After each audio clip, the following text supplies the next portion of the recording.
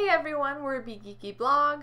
Today we're going to be recapping Shadowhunters episode 6 called Of Men and Angels. Be Geeky Blog. My name's Katrina. You can follow me on Instagram and Twitter under XXKMGamingXX. And I'm known as Bren at ScarletNerd24 on Twitter. So we're going to give you guys our top 5 moments, our highlights, our what the Fs, whatever you want to call them. And we're going to start with our numero uno, the Lightwood family. This Lightwood family, they get me, man. So we've already met the mother, and now we are meeting their father and their younger brother, Max. Who, to me, doesn't look like the other. Doesn't really look like the other Lightwoods. No. He's cute. Cute little kid. Yeah, cute little kid. Apparently, they're mad at Alec and Isabel, saying they're like disgracing their name, that they need to, restore their name, and the way to do that is to arrange a marriage. Because getting married is just how you fix things. Yeah. Thanks, Mom and Dad. So, I mean, what do you think?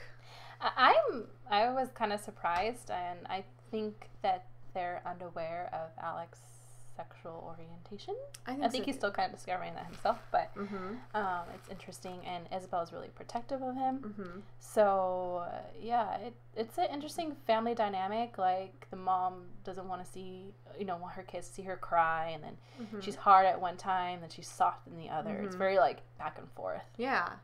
And then, I don't know how she, was talking to Isabel, and she's saying that, Isabel's so passionate over, like, downworlders, like she's friends with Seelies and all sorts of things like that, and she's like, your passion is dangerous. So, and then she says stuff like, I used to be like you, and all that stuff. So I thought that was quite interesting. Yeah. And I also thought it was interesting how, like, with Alec, she was like, you're very by the book, and you told me, he's like, Mom, you told me to not be by the book, so when I did against what I have been training to do, I ended up breaking a kid's nose and, like, winning this kid in a fight, and I thought that was interesting. Yeah. Where she's like, bend the rules. Number 2, Simon says. So, yeah, we've all seen Simon's, like, super strength now. I think we all know we all pretty much know turning into a vampire. And I think Jace is starting to catch on to that a little bit. I think he knows. I think because, so too. I mean, come on. It's kind of obvious. I mean, he was captured by vampires, and now he's acting super duper different, like stronger and more confident. I think Jace is definitely discovering it, and I thought it was interesting when he saw Camille, and then he walks over to her. He sees himself dead on the floor. Yeah. I'm not sure what that's all about. Me neither. But yeah, and another interesting thing is, speaking of Jace and Simon, is that they make a little friendly wager. I don't know how I would feel about 2 guys wagering my affections. Yeah. I don't know if I would like that very much. No. And I'm like, you just left $20. Yeah. Is my affection more than $20? I don't know. Yeah. I don't know. It was just kind of strange. It was a weird scene. Moving on to our number 3. So we're going to talk about lots of people's favorite, which is Malik, Magnus, and Alec. Their relationship. It's starting to sprout. Yeah, it's getting there. And because this whole episode really is about healing Luke, and getting information about the cup. So they immediately after the last episode, they take Luke to see Magnus, to help Luke, to heal him, to make him healthy again. And while they're there, Magnus is like, I need Alec. I mean, the moments that they did have, because, Alec was trying to stay at the Institute be by the book and do everything. The family and then his family stuff came up, and Isabel kind of told him what was going on. And he's like, screw it. I'm going to go do my thing. Yeah. And I'm going to go to where Magnus is and help these people, help Jace, because Jace is his parabatai at the end of the day. Yeah. That's his brother. So he goes, and I don't know, I don't know, I thought it was like kind of sweet. It was a sweet part, especially like when he used like the last of his like energy. He like laid back onto Alec, and Alec's just like holding him. Yeah. I think, and also Magnus also got his drink finally that he wanted from last episode. They did. Yes. And he admitted to having some feelings. That he unlocked something in him. All right, and we're going to move along to our number 4. Which is Luke. So we learn a lot about Luke this episode. We learned that him and Jocelyn and Valentine were really close back in the day. A trio. Yeah. We learned that he and Jocelyn prevented the first uprising with Valentine. Yeah. And that Luke and Jocelyn started falling in love when Valentine first started going a little crazy with the idea of creating more Shadowhunters, and Valentine just became like a jerk to everybody, including Jocelyn. So that also bonded them because Luke was more like a comforter to her. Yeah, yeah. So they fell in love, right? And but it's tricky because Luke and Valentine were parabatai. Parabatai.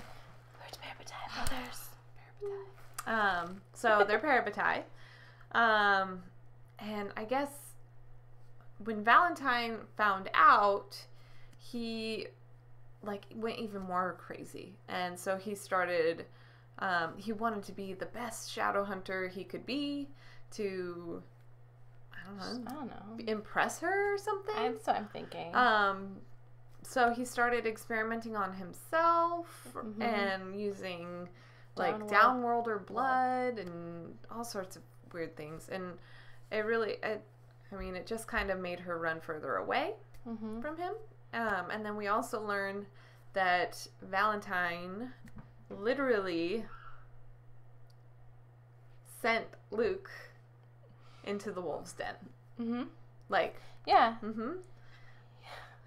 He sent him to the wolves. He locked him in. Fed them to the wolves. Yeah.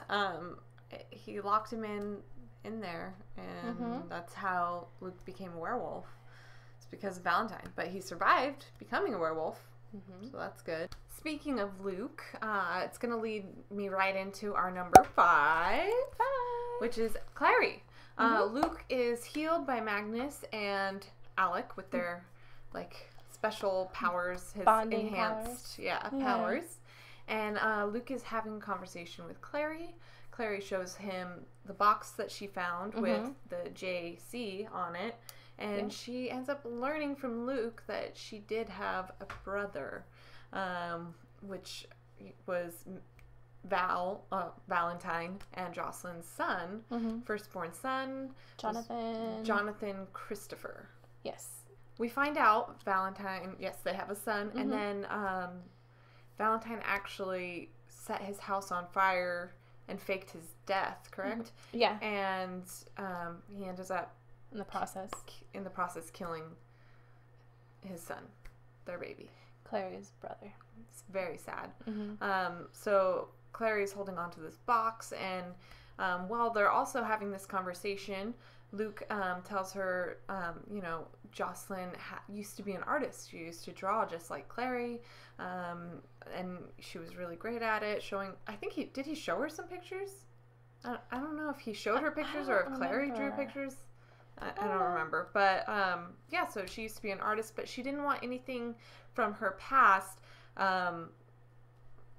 reflecting onto Clary. So she hid it. She hid that she was an artist. And as they're having this conversation, Clary has her hand on the box, and it's on top of a white artist paper, like sketch paper.